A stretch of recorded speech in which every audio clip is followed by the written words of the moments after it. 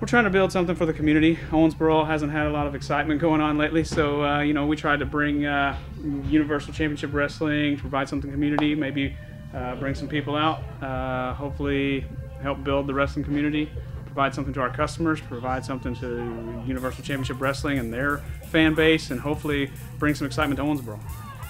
Either you are while you're falling apart and it open a can of worms. I got in my hand and I know it looks bad, but believe me, I'm innocent. And I'm fearful, I'm flying is fearful of me.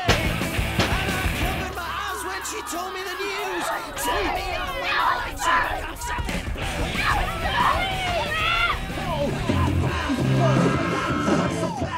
I'm not playing, but that's what's happening.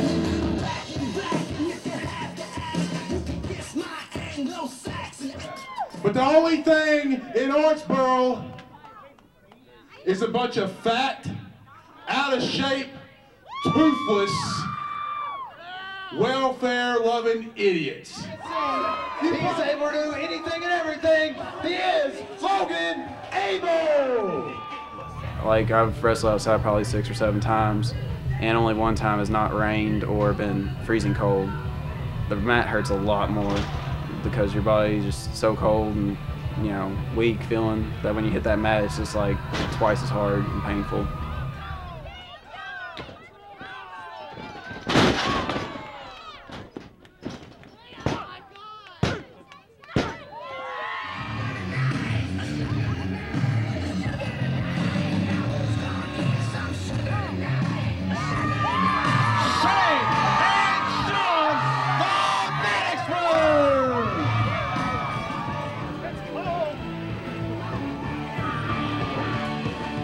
Introducing the team of Johnny Punch and Rudy Switchblade, Knuckles and Knives.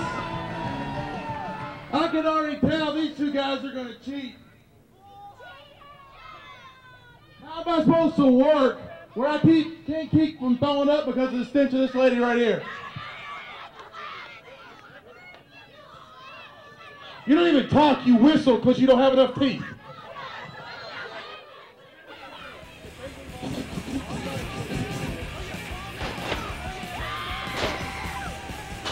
Yeah, out in the live, it's more interesting to me than on TV. On TV, it's you can see a lot of stuff out here that you can't see on TV. You know what I'm saying? Like, you can see sometimes they don't really hit each other, but sometimes some people do get mad and they do hit each other. So.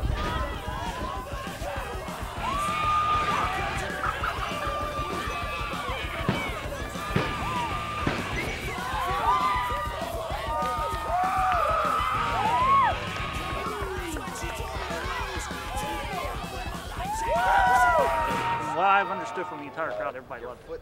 The kids were lined up. We had a railing right here. The kids were lined up on top of it. They were yelling. I think maybe they were a little PG-13, but that's okay. We'll deal with it. These are grown-ups. They know how to handle it.